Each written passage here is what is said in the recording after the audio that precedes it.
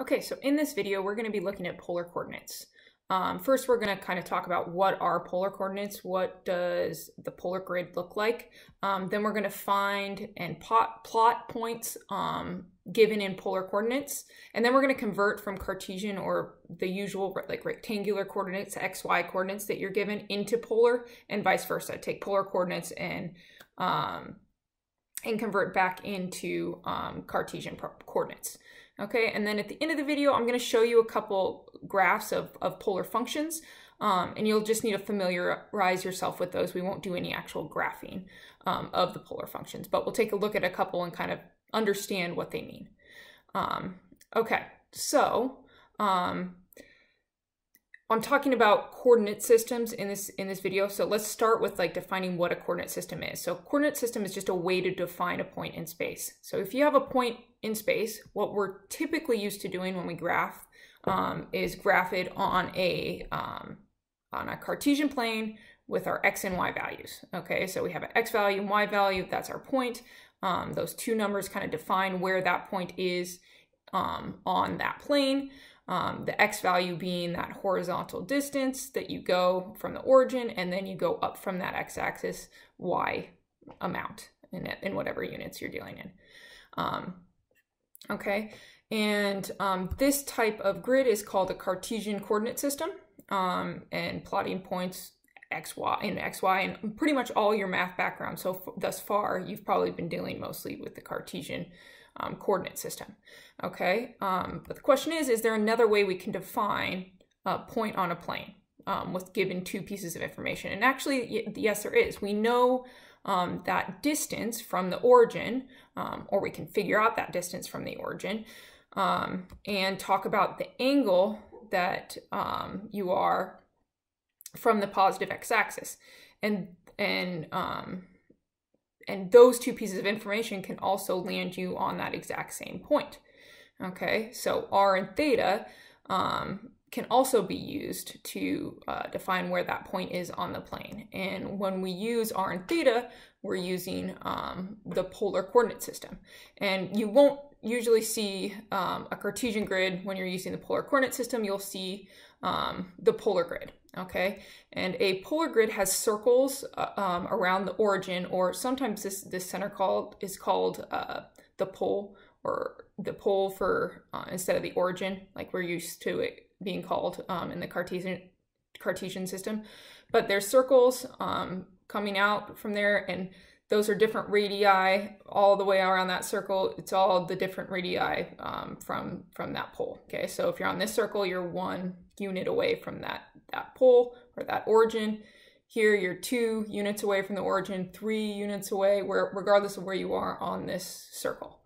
Okay, and the other thing to note is that angles, when you're given a theta value for a polar point, given in polar coordinates, that angle is always measured counterclockwise starting from the positive x-axis. Okay, so that means if you have an angle of 0 radians, you're straight up on the x-axis here. Okay, but if you have pi over 2 or 90 degrees, I'm going to note here that with polar coordinate systems, it's almost always in radians, so that's what we are going to deal with, radians, in this video. So it might be a good idea to have a quick refresher. If you have your little thing you did when you did the trig unit, that would be pretty helpful in kind of reviewing. You have the radians and degrees on here, so this would be super helpful to have with you as you're doing this assignment.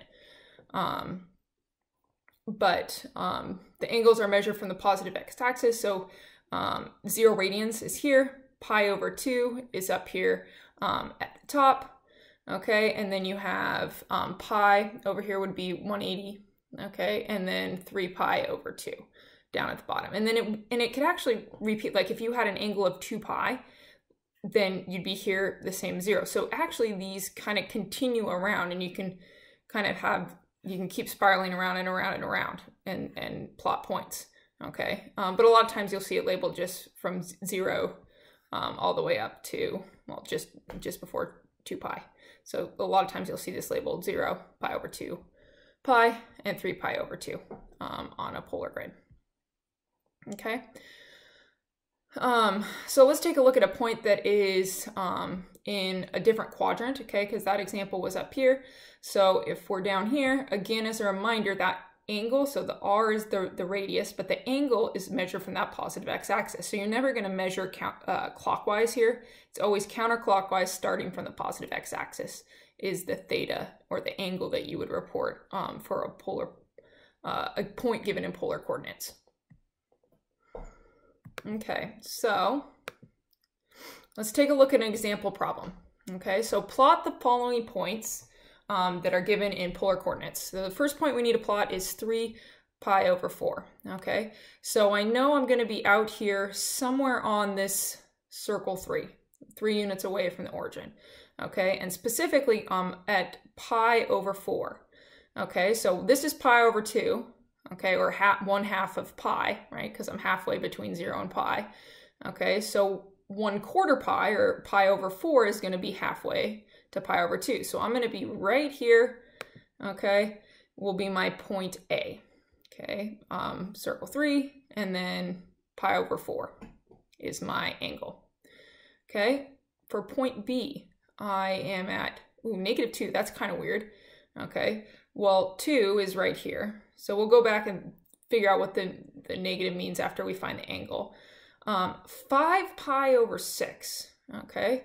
Well, 5 pi over 6 is going to be right here, okay? Again, you can use your nifty little unit circle that you made in class, or if you don't have that, you can think about, well, 5/6 of the way to pi, okay? If I were to split this up into 6, it would be 1, 2, 3, 4, 5 over 6 would be right here.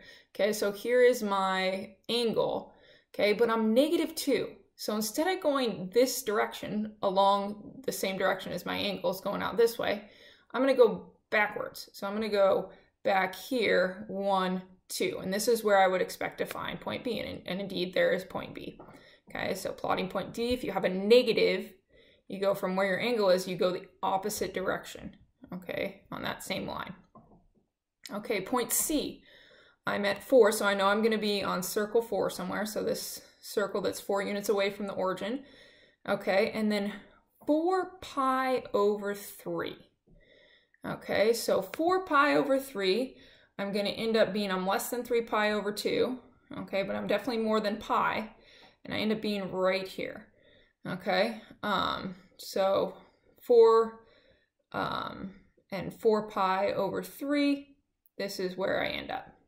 Okay, and then finally I want 5, so I'm going to be way out here on 5, and I'm at point D here. Okay, but negative pi over 6 brought me back here, and I've labeled this 11 pi over 6 as well, and that would be an equally valid way to get to point D, right? Okay, so negative pi over 6 would be, instead of going positive, or in my positive angle direction, which is counterclockwise, if you have a negative angle, you would go, that is when you go clockwise. Okay, so a positive angle is always counterclockwise in a polar coordinate system. If you have a negative angle, you go backwards. Okay, so negative pi over 6. But I could have very much easily just said that it was 5 and 11 pi over 6. That is also a valid way to those are 2 valid numbers that get you right to that same point. So what you end up having is you could even have 23 pi over 6, okay, and that will get you to that same point, or 35 pi over 6. That will also get you to that same point, okay? Going around, I mean, you're going around multiple times, it's a little repetitive and you don't need to, but a little redundant, but you are getting to that same point every single time. Okay, and another thing to note, we got to B with the angle 5 pi over 6, right? So that took us 5 pi over 6, and then we went into the negative direction. Okay, so what we could do is go to 5 pi over 6 and then go to -5 and have -5 pi over 6, and that'll get us to the exact same point. Okay, so basically, I'm kind of going blabbing on and on here, but basically every single point on a polar coordinate, in a polar coordinate grid, there's an infinite number of polar coordinates that will get you to that point. Okay, because you can kind of like the angle, you can just keep going around and around and around your circle multiple times and then get back to that same point, right? So there's an infinite number of polar coordinates for every point. And that's very different than the Cartesian coordinate system. For every point, there's just one x and y value that will get you to that point. Okay, so that's a big difference between the two coordinate systems. Okay, so that is plotting a point on a polar coordinate grid. Okay, the next thing we're going to look at is looking if you have a point that's given to you in a Cartesian coordinate system and you wanted to convert it to polar coordinates, how would you go about doing that? Okay, so let's say we have this point, okay, in our Cartesian coordinate system, it's xy, and we're trying to convert into polar coordinates. I'm trying to find that r and theta value. Okay, so this shape right here should look pretty familiar. Okay, we know, since it's a right triangle, we know Pythagorean's theorem that x squared plus y squared is going to equal r squared. So we can actually find that r value if we know x and y. So again, we're converting from Cartesian to polar, so we're under the assumption that we know that those x and y values. Okay, so if we rearrange this slightly, we get that r is going to equal the square root of x squared plus y squared. And yes, there should be a plus or minus out in front of the square root, but we're just going to say that we're going to take the positive r value every time, usually when you do polar coordinates. So we'll just keep the positive value in this case. Okay, but it's important to note that yes, square root would be, you do have plus or minus there. Okay, but we're just going to choose the positive one, the positive value. Okay, so theta, not quite as straightforward, but still pretty straightforward. Okay, if we know y and x and we're trying to find theta, well, from trigonometry, we know tangent of this angle is going to equal y over x. Tangent of the angle equals the opposite over the adjacent, so y over x. Okay, and then multiplying both sides by, or we can't multiply by anything. We have tangent of theta and we want to solve for theta, so we take inverse tangent of y over x, or arctangent of y over x is going to give us that theta value. Okay, so those are our two equations if we know x and y and we're trying to solve for r and theta. Those are two equations that we're going to use. One really important thing to pay attention to, though, was when you're solving for theta, this inverse tangent is going to give you a value between negative pi over 2 and pi over 2. So you have to pay attention to what quadrant your point is in initially to figure out the correct angle. If you're in quadrant 2 or quadrant 3, you're going to have to add pi to whatever angle you get when you have plugged it into this equation. Okay, so let's make a note of that you're going to have to add pi if your point that you're looking at is in quadrant 2 or quadrant 3, because this function, right, the inverse tangent on your calculator is just going to give you a number between negative pi over 2 and pi over 2. Okay, so here's our rules over here for converting from Cartesian to polar. And let's go ahead and do an example problem. So let's say we have the point 3, 3 on a Cartesian coordinate plane, and we're going to try to convert those into polar coordinates. Okay, so we're trying to find that r value and we're trying to find that theta value. Okay, so we know that our r is going to equal the square root of x squared plus y squared, and we know those are 3, both of them, so we have basically we end up with the square root of 18. Okay, and we take the square root of 18, that's 9 times 2, so we can pull the 3 out because root 9 is 3, so we get 3 root 2 as our exact answer for our radius value here. Okay, so that's awesome. We've solved for r. Okay, now we need to solve for theta because we're not quite there yet. Okay, so we know that our theta is going to equal inverse tangent of y over x, and that happens to be 3 over 3. So basically, we're trying to figure out the tangent of what equals 1. Okay, and you may recall from from trig that that's going to be pi over 4 or 45 degrees. Okay, so again, on your assignment, I'll have a exact value table for you so that you can see these values and quickly see your radians and degrees and your values of sine, cosine, tangent, just in case you don't have your nifty little unit circle that you made. Okay, so we have pi over 4 as our angle, 3 pi over 2 as our radius. So our point in polar coordinates is 3 root 2 pi over 4. Okay, so on our polar coordinate grid, this is what it looks like. And indeed, it looks like we're about 4.24, which is 3 root 2. And then we're right on that pi over 4 line right here, because we're halfway between 0 and pi over 2.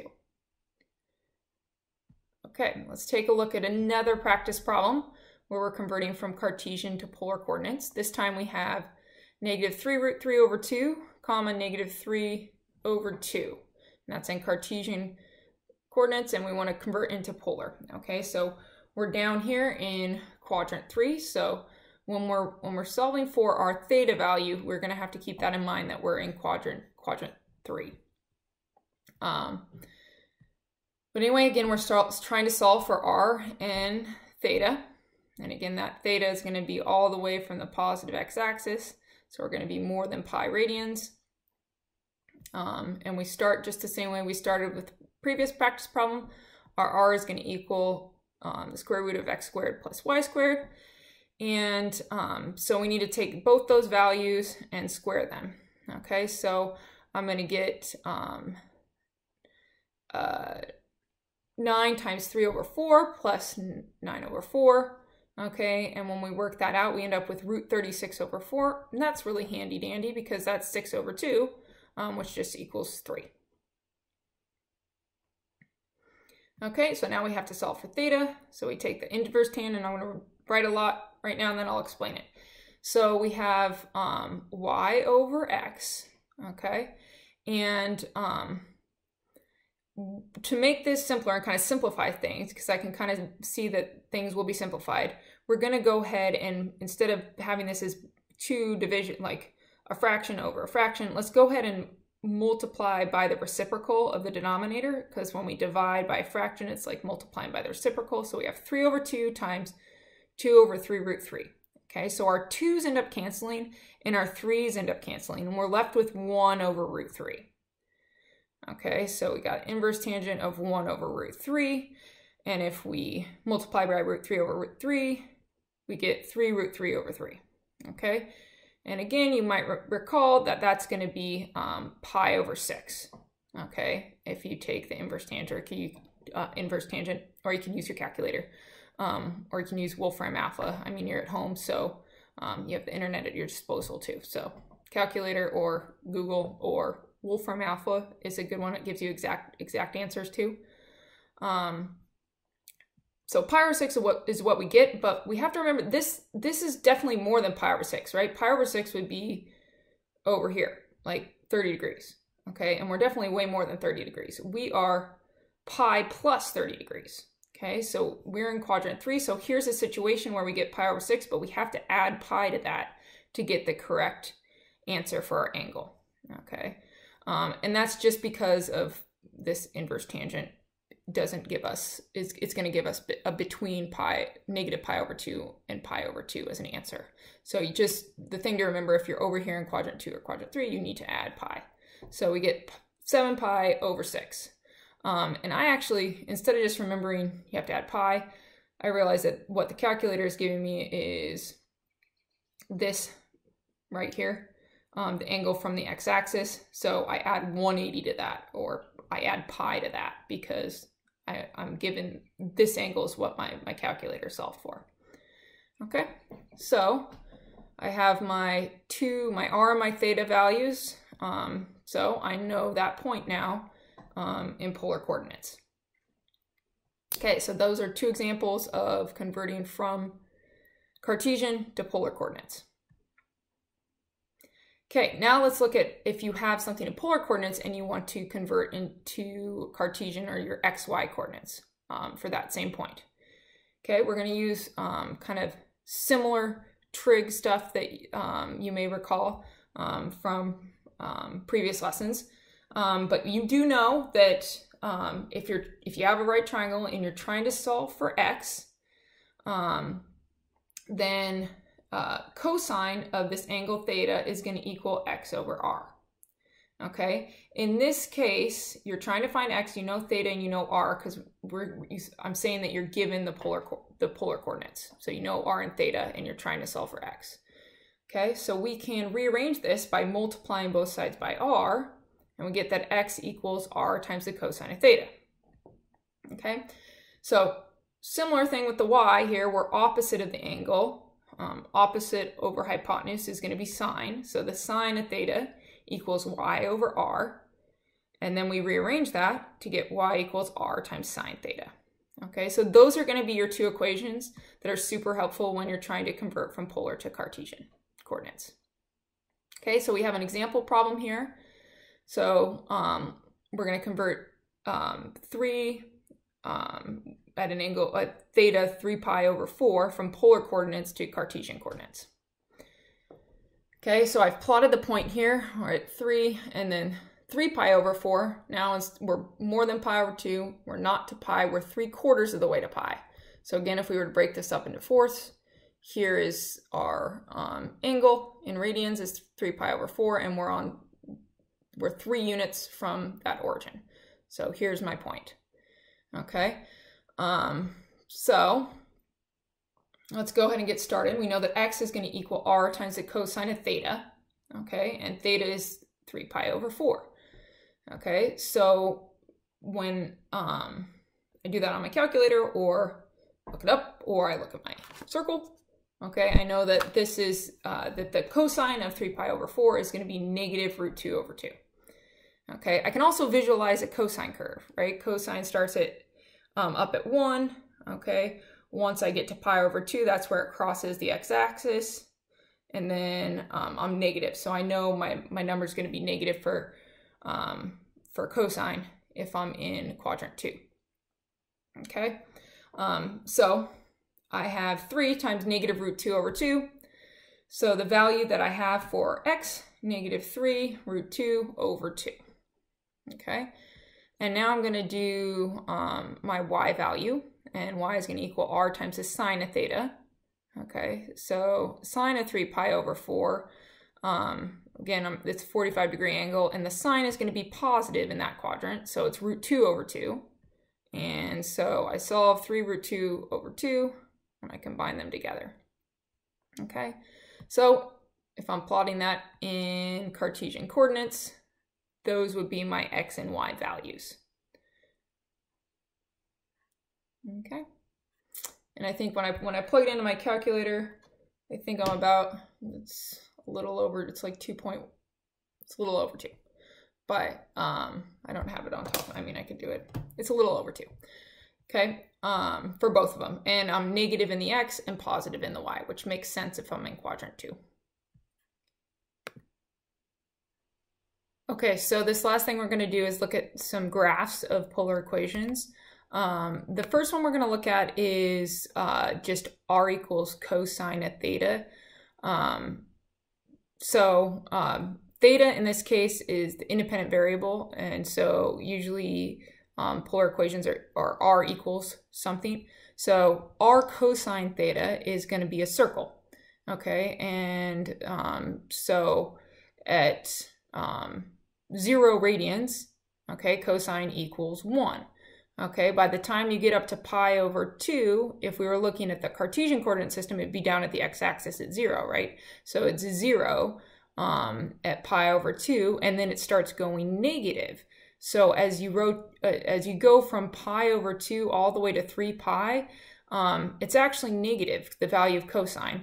So that's why you see this area here corresponds to when cosine is here, right? Because it gets to it's at a value of -1, okay, when it's at pi, and then it's back to 0 when it's at 3 pi over 2, okay? And then again, it approaches 1 when it goes back to 2 pi, okay? So from 0 to pi over 2, you're decreasing that radius, okay? Its value goes from 1 down to 0, okay? From pi over 2 to pi, you're going from 0 to -1, okay? From pi to 3 pi over 2, you're going from -1 back to 0, and then from 3 pi over 2 to 2 pi, you would be going back up to from 0 to 1.